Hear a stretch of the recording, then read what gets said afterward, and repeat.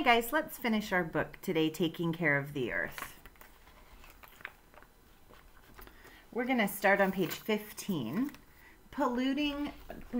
protecting the air. All right.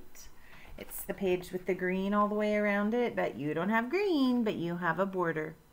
Oop. All right. Pollution can be a problem for air too. Smog is a word that was made by combining the words smoke and fog. It describes air that is so dirty you can see it. Many things contribute to making smog, including fires, too many cars, and some factories.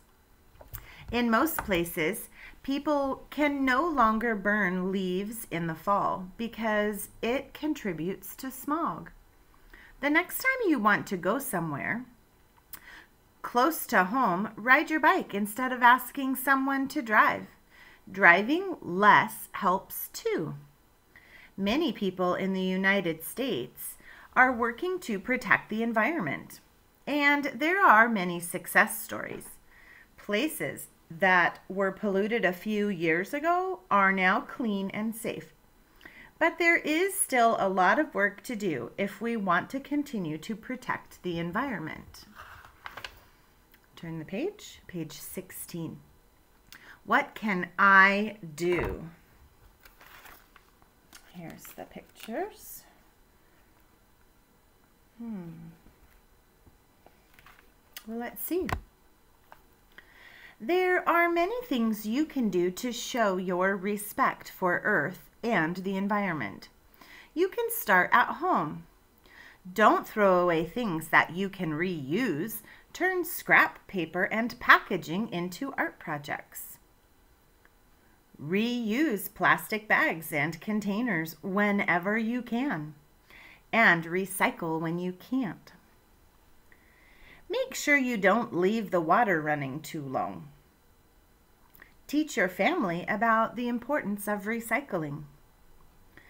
Tell friends why it is important to not leave litter behind. Start a recycling club of your own. Work with your neighbors, parents, teachers, and classmates. What do you think? Can you do one of those things, or maybe two? Page 17. The caption at the picture, recycling or reusing scrap materials helps protect the earth. Friendships.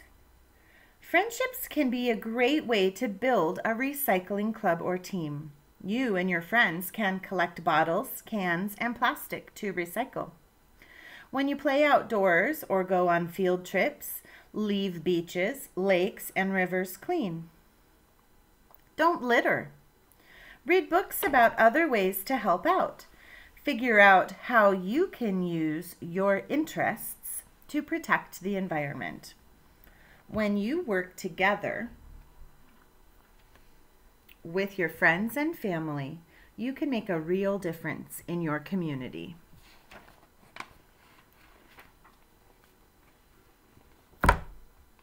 That's a powerful sentence. Let me go back. When you work together with your friends and family, you can make a real difference in your community.